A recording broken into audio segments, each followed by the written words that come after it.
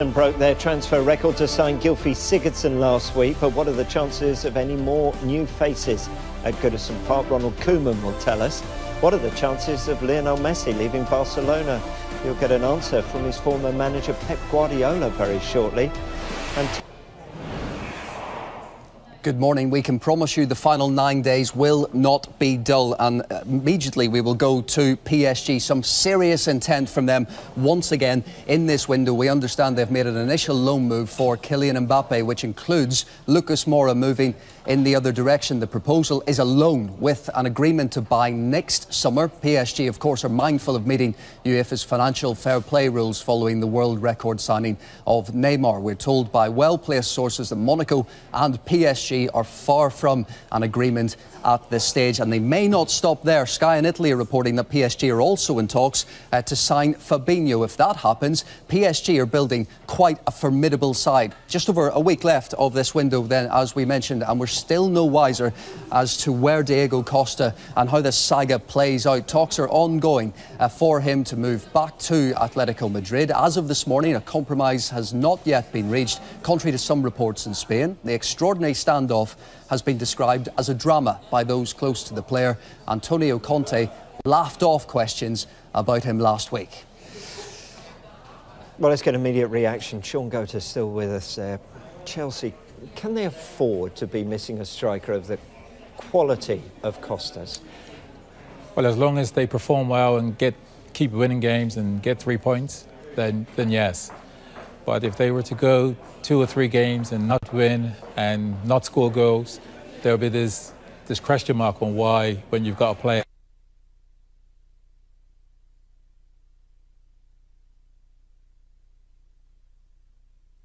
negotiate and sort some deal. He's a quality, he's one of those you love him or loathe him type of player he is. But this is unreal.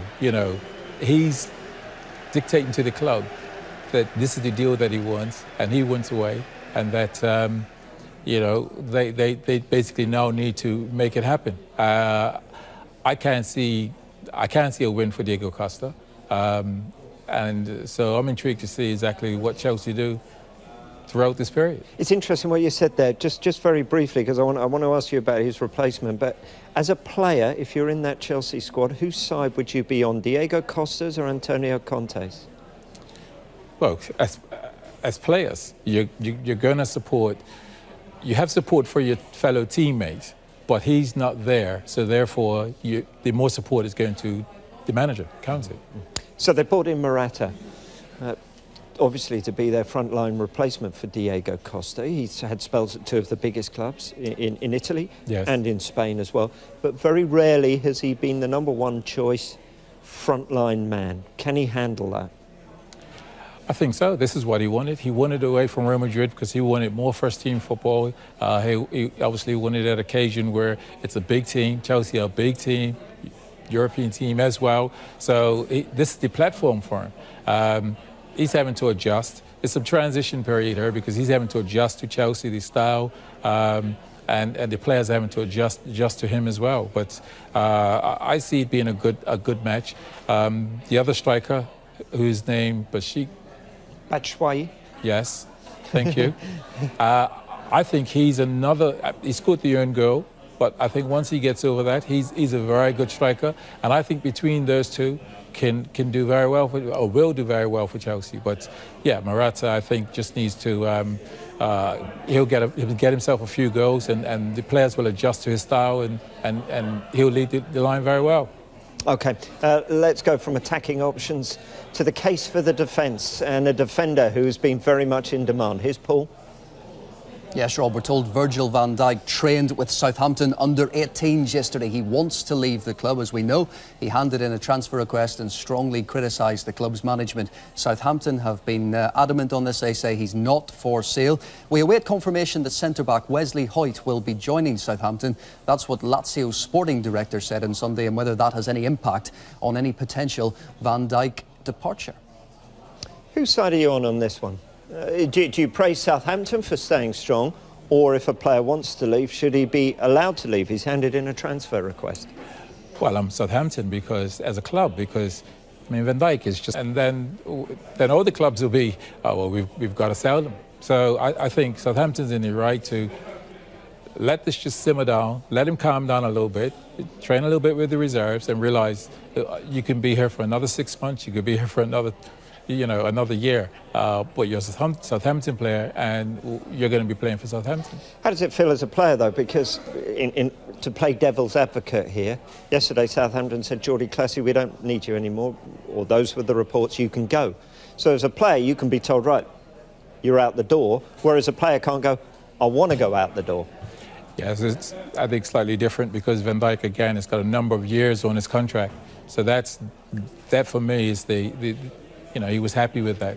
A player that's been told to move on perhaps has a wind of that, has a sense of that because they're not playing as regular, and you sense that over the past season. It isn't something where you're playing regular one season and then the next season you're just automatically dropped. So I think that player would have sensed that, would have known, and would have seen it coming. So therefore his agent would be probably in the background working, trying to sort out some sort of a deal, which is a whole different scenario. OK, let's get more on that top box up there. Will Zlatan return? Question mark. Here's Paul. Yeah, Manchester United are doing OK without him, 2 4-0 wins, but Zlatan Ibrahimovic is closing in on a return to Old Trafford. Negotiations are ongoing for Ibrahimovic to extend his stay at the club. We're told there's not yet an agreement in place, and Jose Mourinho says they are discussing the possibility of him staying on. OK, what about that one? Negotiations are ongoing. Would you like to see him return to the Premier League and to Manchester United? Oh yes, I mean he's an exciting player. I mean he brings an aura about him even when he isn't playing. Some of the one-line statements, but he also backs it when he plays. And I think it's a shrewd signing because I was initially just sort of thinking, you know, if Lukaku is injured, then what real physical presence do United have? And I think that, yeah, that having Zlatan will be a really good option for them in playing games in Europe and so on and so forth. So, and he delivers. He's a quality player and he delivers. So is he there as a backup to Lukaku, or can the two play in the same team? I think he'll be more for a backup. And I think there'll be games they could play together. I mean, at the end of the day, they're quality players. Lukaku possesses the pace that you require when you play with Zlatan. Because Zlatan, everyone knows it's going to be the feet, it's going to be in front of you. And Lukaku possesses that down the side pace to stretch teams. Yes, at times I think they could play together, but I initially think it'd be a one-for-one competing situation. Exciting times if you happen to be a Manchester United team. Frightening times if you happen to be on the opposition. Now, the future of Philippe Coutinho has been the subject of plenty of debate this summer. A deadline set by Barcelona to accept their latest bid of £118 million passed on Sunday night. Liverpool are adamant the forward is not for sale. Jamie Carragher thinks he won't be sold. However, speaking on Monday Night Football, Carragher believes it could have been a very different story had things gone another way earlier this summer. I don't think there's any doubt now. I think, to be honest, I was thinking about, I said a few weeks ago that they can't sell him, they can't do that. The problem is it become more about political rather than the actual business of it, I think, in terms of Liverpool have had such a poor window. They couldn't be seen to letting go of him. Now, with Liverpool's 3 big targets of Van Dijk, Keita and Salah, if they'd got them in the door, I'm not saying, yes, sell him, but it may have been easier to prize him away. And even Liverpool supporters may have thought 120 million for Philippe Coutinho, and then you could still go and spend that with 2 or 3 weeks of the window to go. But they were never going to sell him on the fact that they hadn't brought enough players in. Standoff or brinkmanship? What is this? Where do the two clubs go now? Well, I think Liverpool have, said it pretty clear. What's coming out from Liverpool is that they're not wanting to sell him. In Barcelona, I think all the eggs are in that basket. They want Coutinho, and I personally think that Liverpool will be short. I think they'll be short to win the Premier League, and for me, I think they can do. It could be good business as to what they can do with that after Coutinho has moved on, if they accept it. Yeah, if he doesn't move on, is it important that Jurgen Klopp assesses how he'll react and his teammates react to the non-sale? because it could leave a bad taste, couldn't it? Yes, and that could probably knock Coutinho a month or two. And if you have a key player that's not quite at it for a month or two, you know, for Liverpool, that could be 9 to 12 points that Coutinho could have contributed to. And Liverpool can't afford 9 or 12 points. They just can't afford to lose 9 or 12. Summer's transfer window, but has he finished? Find out next.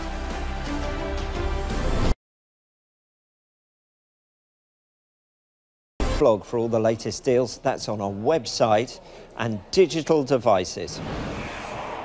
Now to Arsenal, and they continue to try and sell players. We can expect more departures in the next 9 days. Will Jack Wilshere be one of them, or can he still have a future at the Emirates? At this stage, we're not aware of any formal offers for the England international. He was sent off for their under-23s last night after reacting to a late tackle from Manchester City player Matthew Smith. A more concrete move should see John Torrell leave for Hull City. We understand a deal is close and the medical is today.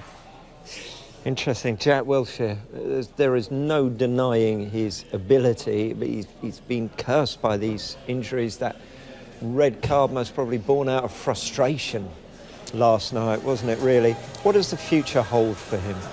Yeah, it's sort of unknown because, again, the ability that he has, he possesses, and he gets caught up in all this, and there's probably frustration from himself that, you know, the season's kicked off and he's having to be recuperating and coming from an injury. What the future holds, and I think that's the same with Wilshere. He puts himself in these positions of launching for balls, dribbling, driving forward. It's gone a little too far, and then he you know, trying to recoup that ball or keep that ball, he's launched, and therefore an injury comes, and then he's out for a number of weeks, and then he's having to get himself going again. But in terms of ability, I mean, he's a top quality player, possesses, you know, the qualities you want in a modern day footballer. Dribbling, yes, can produce more goals, but in terms of driving and asking questions of midfield and spreading balls, moving it left to right, he's quality. But it begs the question, if, and it is still a big if Arsenal were to let him go, where does he go? He had the loan spell at Bournemouth. Would any of the top 5 be interested in England? Or would he have to go abroad to find the level that he should be playing at? Probably abroad, because he's been at Arsenal, and I think that when they see his CV come through, I think they'll just see the injuries. And they'll look and they'll know the quality of player he is, but they think, well, he's just had patches of being out. And I think what will probably be good for him is perhaps going overseas and knuckling down for a couple of seasons at a top club, and because again he's still a young player, so he can still, you know, resurrect sort of the career, if you like, go away, perform well for a few seasons, and then find himself back in the Premiership. But some of it is self-inflicted with the injuries. OK, let's get more, shall we? Here's Paul. Yeah, across North London, it appears Kevin Wimmer is on his way out of Tottenham following the arrival of Davinson Sanchez. Sanchez, of course, subject to medical and a work permit as well. We understand West Brom bosses have sanctioned the purchase for a fee of £15 million of Wimmer to West Brom. Tony Pulis will now decide if he wants to push ahead with that deal. We understand Stoke manager Mark Hughes is still keen on Wimmer. Another source tells us Crystal Palace have now expressed their interest in the centre half. Now, if Wimmer does go to West Brom, the club will still fight to keep Johnny Evans. Could this be a pivotal week, one way or the other, for this potential transfer? Evans has been the subject of an £18 million bid from Manchester City, a bid that was rejected by West Brom. Tony Pulis said last week that he couldn't guarantee keeping his captain if an enormous offer is made. City are reportedly looking at alternative options should they fail to reach an agreement with the Midlands club before next Thursday's deadline. Now, Lionel Messi's buyout clause may be a staggering £275 million, but according to his former manager Pep Guardiola, someone could pay it. Asked whether Messi's buyout clause could be activated following Neymar's £198 million move to Paris Saint-Germain, here's what Pep had to say. I don't know. Someone might have, if they have the money, they want to spend it, might happen. Who knows? Love nothing better in football than putting 2 and 2 together and getting 5. Lionel Messi, if of all the English Premier League clubs who could afford him, Manchester City most probably would be the only one. Pep Guardiola, his former manager. There's a thought.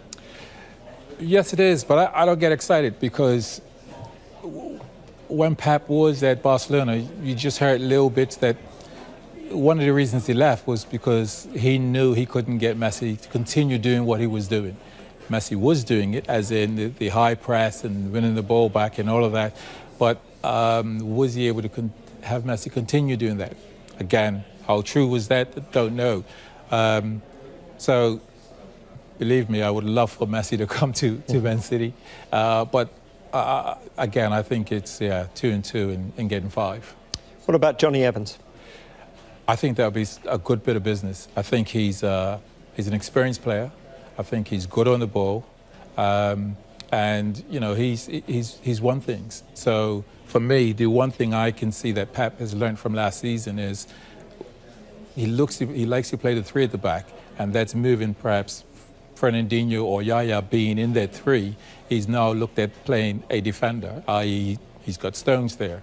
But I think where the problem ends up being is Stones is still learning and improving. And I think Johnny Evans is an experienced player that is also a good defender that can come into that fold and be competition. Would that be it for City, or would you still like to see more? For me, I always thought, even back last season, I thought that we don't perhaps have a plan B, and that's a big centre forward. To be able to, again, in a game and say, okay, the last 10, 15 minutes, all when teams like Liverpool come in high press and other teams, that we can go into this player and play off of. Aguero is top quality, but again, we know we can't just throw the long ball into him, so we don't have that plan B. City have been big spenders, but they're not the only ones this window. Here's Paul. That's right, Rob. Have a look at just what Everton have brought in this summer so far, and it appears they're not finished. Ronald Koeman has been speaking about potential new signings. This is what he had to say after the draw with Manchester City last night. Finally, is the spending done now? I hope not. What else do you need? Nah, okay, we are looking for a left-footed centre defender, maybe the backup for Leighton. With the injury of Funes Mori, we don't have any left-footed on that side behind as a backup of Leighton. That's an option, and also a striker, because I think even with the talent of Dominic and Ramirez, look to other squads, they have that number of players that if we need to make the next step, if we like to make the next step, we need a striker in as well. He's enjoying himself this window. Swansea have had a bid accepted by Hull for midfielder Sam Clucas. We understand it's £15 million up front and could rise to £16.5 million. Clucas was left out of Hull's defeat at Queen's Park Rangers last Saturday. His move will be worth more than £750,000 to League Two side Chesterfield, who sold him to Hull in 2015. Swansea left-back Stephen Kingsley is going the other way to Hull. Now, Newcastle are closely monitoring Sampdoria midfielder Dennis Praet after sending scouts to watch him in action. However, Rafa Benitez is understood to be under pressure to sell a number of players before investing in new recruits. Has represented Portugal at under 21 level. Let's bring you these pictures into us this morning, and that's a wonderful shot of Luke Shaw. Good to see him back in action. He's played 59 minutes for United's reserves last night against Swansea. He's recovering from ligament damage in his foot, and the injuries he has been through for such a young man. Good to see him out and training. Same could be said for Ashley Young as well. He played 59 minutes against Swansea last night as well. He's not played all season due to a hamstring problem, but looks to be stretching quite well out there this morning. And plenty for these two to debate. not a bad start to the season for him, is it? Look, you can see Matic in the background as well. Lukaku and Jose Mourinho in close consultation out there on the training ground. Do you think Manchester United still have stuff to be done? Well, I think all managers always say, you know, they'd like another additional player. So there's probably a player out there they still want, I'm sure. You can never satisfy Jose Mourinho. Unfortunately, we have to be satisfied because our time has come to the end. Sean, lovely to see you. Pleasure as always, Rob. As always. Right, don't forget you can find out all about the latest deals in the Premier League and beyond in our dedicated transfer centre. Next show at 3 o'clock right here on Sky Sports News and at